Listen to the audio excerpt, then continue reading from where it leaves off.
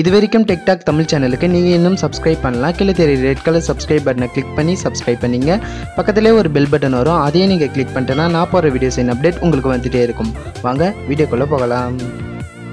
Hello friends, இந்த வீடியோவில் நம்ம என்ன பார்க்க போகிறோம்னா விண்டோஸ் OS எப்படி டவுன்லோட் பண்ணதை பற்றி தான் பார்க்க போகிறோம்.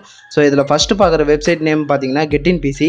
ஸோ இதில் பார்த்தீங்கன்னா நம்மளுக்கு எல்லா விதமான OSம் கொடுத்துருக்காங்க. விண்டோஸ் 7, விண்டோஸ் 8, 10 போன்ற எல்லா OSம் இதில் கொடுத்துருக்காங்க. ஃபஸ்ட்டு இதில் எப்படி டவுன்லோட் பண்ணதை பற்றி பார்ப்போம்.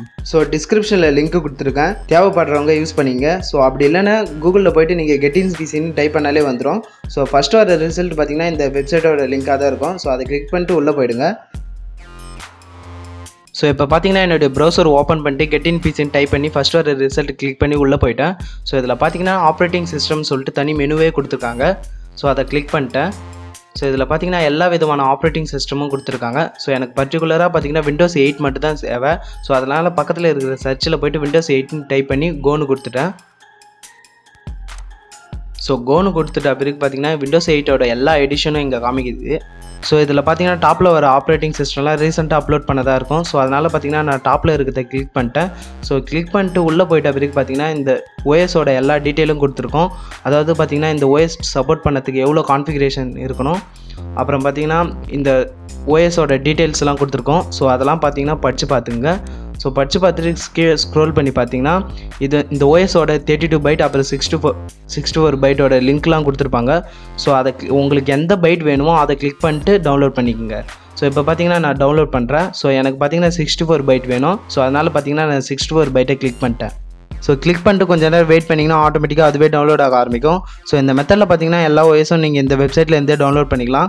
ஸோ நெக்ஸ்ட்டு பார்த்தீங்கன்னா நம்ம விண்டோஸ் 10 மட்டும் எப்படி அஃபிஷியலாக டவுன்லோட் பண்ணதை பற்றி பார்ப்போம். ஸோ உங்கள் ப்ரௌசர் ஓப்பன் பண்ணிட்டு விண்டோஸ் 10 டவுன்லோட்னு சொல்லிட்டு டைப் பண்ணி சர்ச் பண்ணுங்கள். ஸோ சர்ச் பண்ணிட்டு ஃபஸ்ட்டு வர லிங்கை கிளிக் பண்ணாலே அவங்களுடைய அஃபிஷியல் வெப்சைட்டுக்குள்ளே தான் போகும். ஸோ இதில் பார்த்தீங்கன்னா டவுன்லோட் டூல் நவுன்னு ஒரு ஆப்ஷன் இருக்கும். ஸோ அதை கிளிக் பண்ணால் ஒரு சின்னதாக 18 MB ஒரு சாஃப்ட்வேர் டவுன்லோட் ஆகும். ஸோ டவுன்லோட் பண்ணிட்ட பிறகு பார்த்தீங்கன்னா இதை ஓப்பன் பண்ணிங்க. ஸோ இப்போ பார்த்தீங்கன்னா நான் ஓப்பன் பண்ணுறேன்.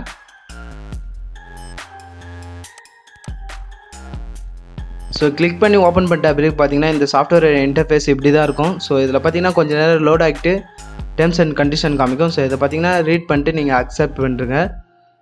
இப்போ பார்த்தீங்கன்னா நான் கிளிக் பண்ணிட்டேன்.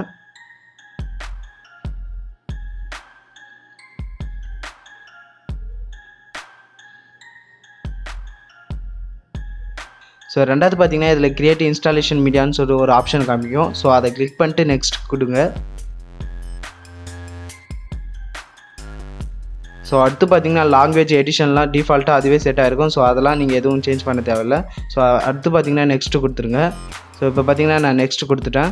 ஸோ இதில் பார்த்தீங்கன்னா USB ஃப்ளாஷ் ட்ரைவ் அப்புறம் பார்த்தீங்கன்னா ISO ஃபைல்னு காமிக்கும். ஸோ இதில் பார்த்தீங்கன்னா ISO ஃபைல்னு சொல்லிட்டு கிளிக் பண்ணுங்கள்.